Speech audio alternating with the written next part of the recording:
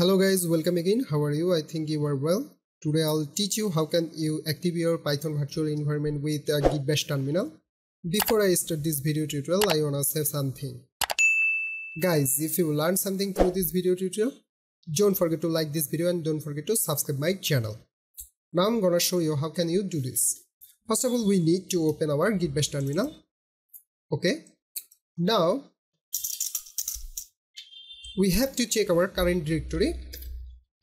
Type here pwd.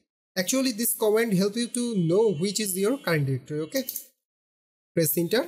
Okay, user is my current directory, but I have to change this directory because here I am in my desktop directory. Okay, type here cd, then type here desktop, then press enter. Okay, we are in our desktop directory. Check it again with this command pwd. Here it is. We are in desktop directory. Now we have to create a folder because we create our Python virtual environment in this folder.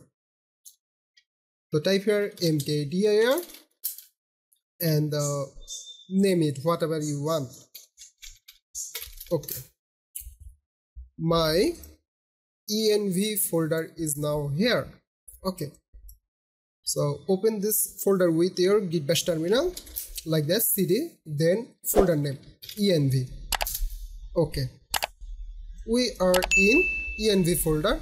Now follow my instruction carefully, otherwise it's not work. Okay, first of all, we need to create a virtual environment in this folder. So type this command python venv, then type here any name whatever you want. I prefer venv, then press enter and wait few seconds. Okay,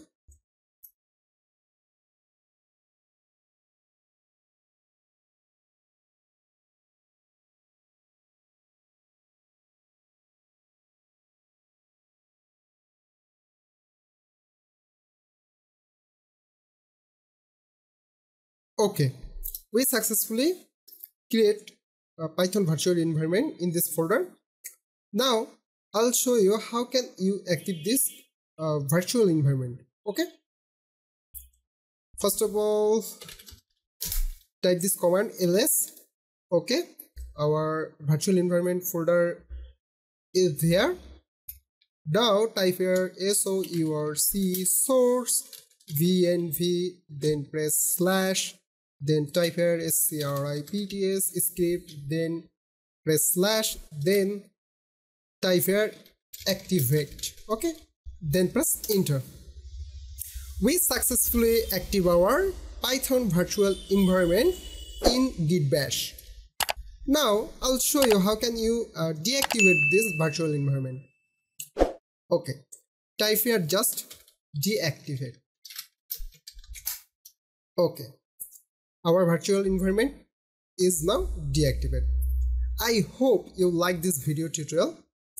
So guys, bye bye, God bless you.